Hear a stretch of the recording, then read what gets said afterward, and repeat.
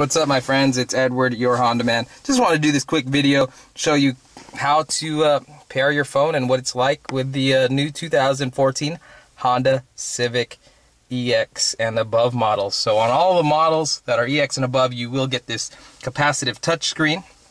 So let's go ahead and turn her on. I do have the key fob with me, so we'll go ahead and push the engine start.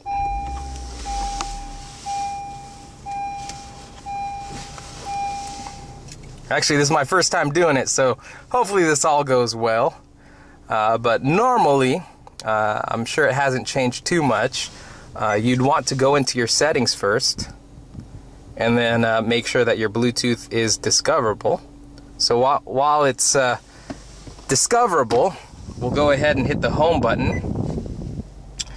And we see here, you have the phone as an option. Would you like to pair a phone now? We'll put yes. Make sure your phone's discoverable. We'll put continue.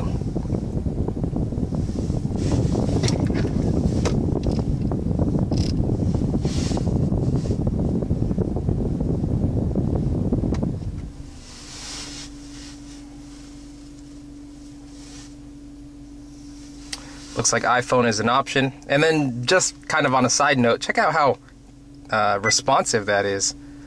I barely have to touch it. So it's giving us the option to pair. Once we're paired, we're good to go. So that's how easy it is to pair it. I was able to do it on my first time. Granted, I do sell these cars. Look at that. Turn on Honda Link Assist. By the way, Honda Link Assist is basically, if you're familiar with GM products, it's just like OnStar. If you do get in an accident... Would you like to turn on Honda Link Assist? In the event that a crash is detected, the vehicle will attempt to call emergency services using your Bluetooth phone. The vehicle cannot automatically contact emergency services if this feature is not turned on. So it gives you the option if you want to turn it on or not. So I guess we'll turn it on. Awesome.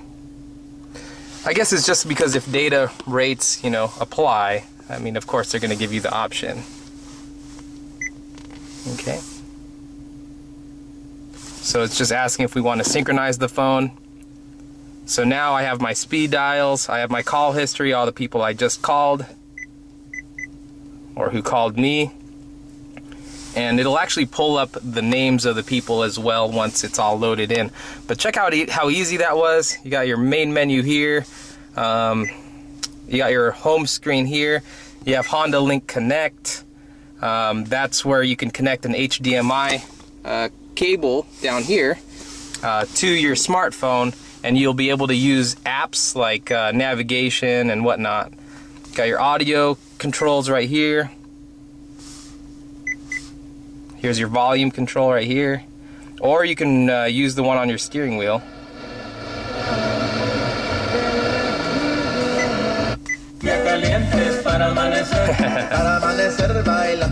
Alright, and then it looks like you have your Bluetooth reading right there as well. Go back home. Yeah, I definitely got to mess with this more. So home. Looks like you have your info screen, shows you your drive history.